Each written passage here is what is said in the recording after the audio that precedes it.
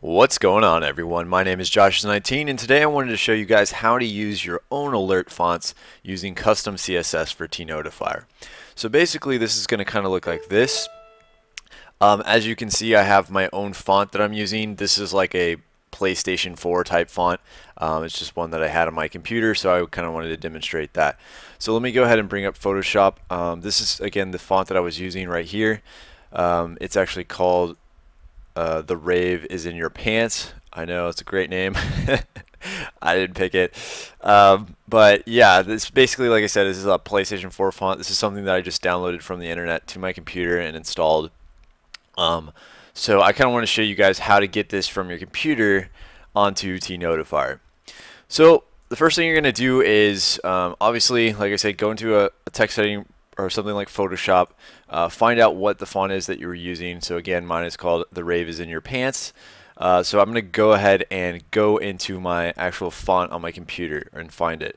So the first thing you want to do is go to Start and then Control Panel. And when you're in Control Panel, you're going to go ahead and browse to the Fonts folder. Once you go ahead and go into the Fonts folder here, you're going to scroll down and you're going to find your font. So I think mine's towards the bottom. And here we go. The Rave is in Your Pants. Regular.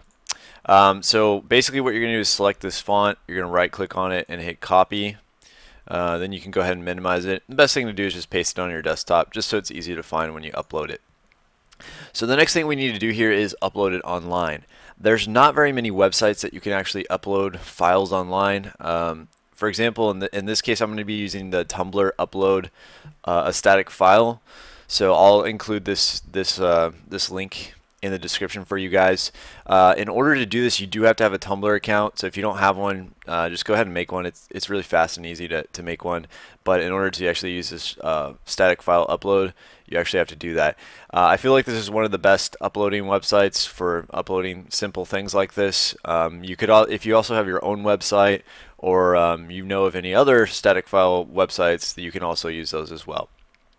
So I'm going to go ahead and click on Choose File, and I'm going to go ahead and find my font here and hit Open, and then click Upload File.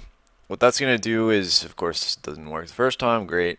What that's going to do is it's going to provide me a link. So as you can see, it provided me a link here. Sometimes I don't know, this static uploader is a little weird, so sometimes you have to do it twice. So if a link doesn't appear the first time, go ahead and browse for the file again and hit upload again and see if it works. So what we need right here is this actual. That's cool. I just got a follower in the middle of my video. That's really weird and random, but okay. So what you need is this link right here. This link is what we're going to add into TNotifier. So once we go ahead and copy this link, so just right click on it or select it, right click and copy, we're going to go into TNotifier. So what we're going to do is go ahead and go to our widgets on the side here, and then we're going to edit our widget. If you had watched my last video, this information up here, this custom CSS is for that graphic that you guys saw. So if you don't want to add a graphic, you don't have to worry. You can remove this coding here. The actual coding that we're going to be dealing with today is this section right here, from the @font face all the way down to the end bracket here. So this is the current code that I have to make that work. Again, I copied the link. This was off the first time I did it. Basically, you're going to paste your link that you got from Tumblr right here within these parentheses, and then you're going to go ahead and name your font. You can name it this font whatever you want. For example, I just named it PlayStation, but again, you can name it whatever you want. The important thing to do here is whatever you name it, for example, like I said, PlayStation, you have to make sure you go back up here to the alert font and make sure the name is whatever you name it.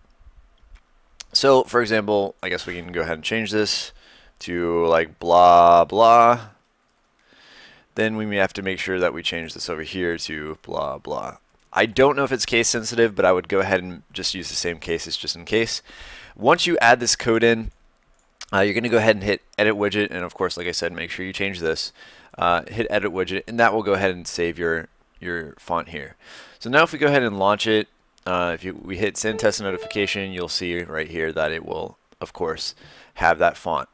Again, you can go back and edit it and change the size and things like that as well, but that's totally up to you if you want to do that. So that's pretty much how you use a custom font. It's really simple again, guys. So if you have any sort of fonts that you want to use, you can upload them there and use whatever font, so you can customize your TNotifier a little bit more to your liking. Alrighty guys, so I hope you guys enjoyed the video. If you liked it, please hit the like button, and if you'd like to see more videos in the future, then please subscribe, and don't forget to keep on owning.